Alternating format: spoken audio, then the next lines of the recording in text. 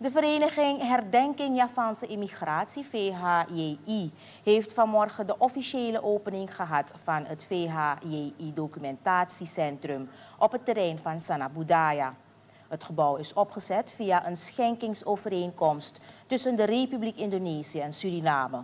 De overeenkomst behelst een hulpprogramma voor het welzijn van Surinamers van Indonesische afkomst.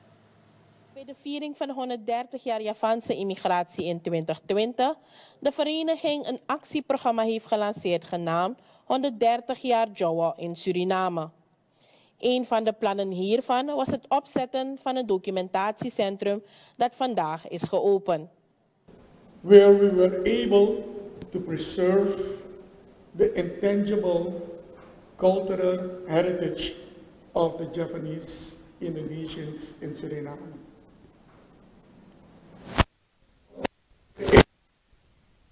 To function as a center point to collect ICH, intangible cultural heritage material of the Japanese in Suriname.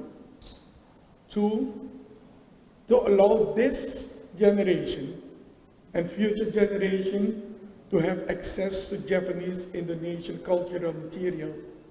Volgens Clifton Braam, onderdirecteur van het Directoraat Cultuur, zijn met de opening van dit documentatiecentrum inspanningen gepleegd om ook het culturele en natuurlijk erfgoed van de wereld te beschermen. Cultural heritage, both tangible and intangible, are resources that need to be preserved and carefully managed. The knowledge concerning the Japanese cultural heritage in Suriname, as preserved and developed by the Japanese immigrants and passed on from generation to generation, including customs, practices, objects, artistic expressions and values, and other aspects of the development of the Japanese in the Surinamese society must be documented and must be accessible for future generations. Julang Pujianto, ambassadeur van Indonesië in Suriname, zegt dat deze ruimte is ontworpen naar de behoeften van de groep van de Indonesische afkomst en dus ook voor de Surinaamse gemeenschap. Hij is er bijzonder trots op dat de Indonesische ambassade een steentje kon bijdragen.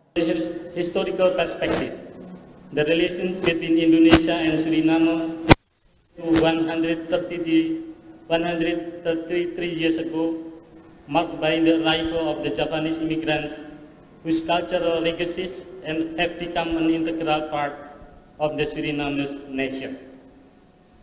Since the establishment of the diplomatic relations between the Republic of Indonesia and the Republic of Suriname, the bilateral relations have continued to develop.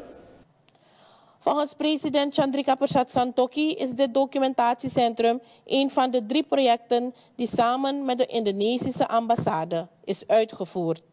The 2 other grant projects are publication of a history book on the migration of Japanese people to Suriname, commemorating 130 years of Japanese immigration in Suriname in 2023 from the VHJI, and the establishment of an SME center for handicrafts and culinary delights in the district of Komawene at the former sugarcane plantation Marienburg by the Directorate of Culture.